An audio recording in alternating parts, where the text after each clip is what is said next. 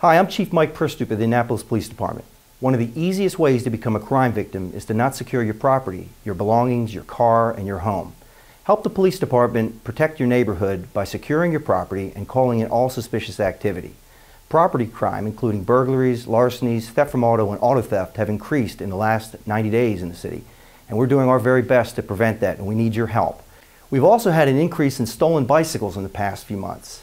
And in most cases, the bikes are unlocked and left in areas where they're very easily accessed by people. Many owners do not know a description of their bike sufficient for us to help find them, including serial numbers. The Annapolis Police Department has a Watch Your Bike program, and it's very easy to enroll. Simply call the police department at 268-9000 and ask to be part of that program so that we can take proper information down and help find your bike if unfortunately it is stolen. Please make sure that your car is locked and valuables are removed from the site. Did you know that over 80% of the cars broken into are left unlocked or property is in open view to anybody?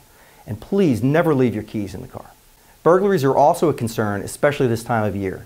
Please take the time to lock your windows and your doors and never leave your garage open when you're not home. Above all, please make sure you call on suspicious activity without delay. Suspicious activity is anything out of place in your neighborhood that causes you concern. Call 911 if an emergency, or if not, 268-4141. It's everybody's goal to prevent crime.